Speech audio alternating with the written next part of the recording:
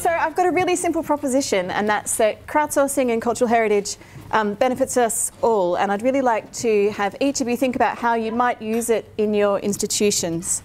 So just to really quickly show you a crowdsourcing interface, this is our Playbills project. Computers really struggle to read the text. OCR doesn't quite do the job.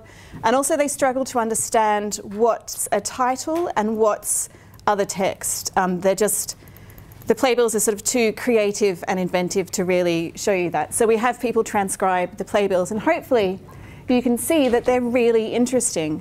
When you start to look at a lot of them, you get a sense of how they changed over time. In the late 18th century, they were really plain, lots of white space. As we move further through the 19th century, they got really creative. So those kinds of things give people a really good sense of things like change over time, of context. We know that fake news is a menace.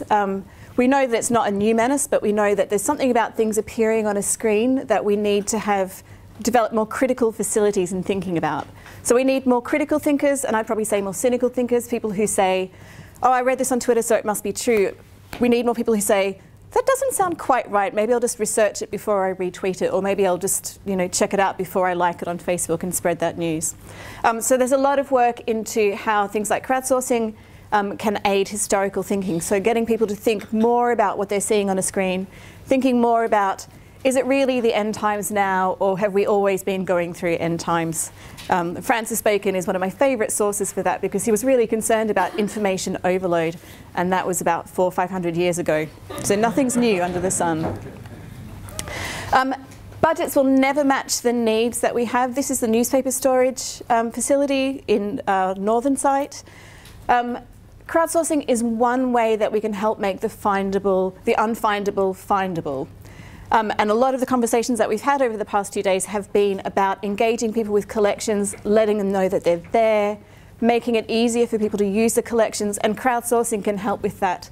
And if you are on Twitter, you can have a look at the @libcrowds account and see some of the conversations, or some of the conversations on the Playbills forum, where people are talking about the historical context. Each time they have a conversation, they're spreading the news slightly. They're creating a different relationship with the British Library. They feel a more intimate connection with the library. Many of them have never been into the library, never will come into the library, but they're really, they have a good relationship with us. Of course, this does rely on having digitised the collections in the first place, as so much of the digital scholarship we've been talking about does. Budgets will always be at risk. And in the UK, we've really seen discussion about local libraries. When a local library chain looks at closing, people go to its defence. They say, we can't close it. I go there every day to have my kids' story time. I borrow books because I'm building a pergola in the garden. Local libraries have a place in people's lives. And I think crowdsourcing is one way that other institutions can have a place in people's lives. Otherwise, you might only visit the British Library once on a school excursion, or go to your local history museum when your aunt visits from overseas. So there's lots of reasons why you might think about crowdsourcing, but I think it's not a technical issue. It's about people. It's about connecting people with collections. So I think you should all give it a go and put your collections in the spotlight. Thank you.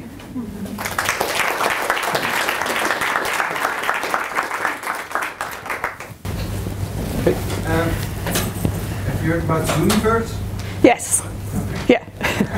Zooniverse has a very different model, and I think it's actually fantastic that there are so many platforms that you can use for crowdsourcing now that have different affordances, that produce different kinds of data. The Zooniverse project builder, I've used that in teaching. People can get a project up and running really quickly. They can use that to prototype, and I think that's actually one of the most amazing things about working in crowdsourcing now, is there are so many entry-level tools that you can just try it, see what happens. It reduces the cost of experimentation massively. So thanks for raising that. Adam? So a lot of us use IIIF to provide access to our collections. If you use, thank you, Adam. If you use IIIF, you can use this very same platform to crowdsource your projects. He was a plant in the audience. Yeah. So in Australia we call that a Dorothy Dixer, that question. But yes, if you use IIIF, then this platform is built around IIIF. It also saves masses of money because we don't need to store the digital images.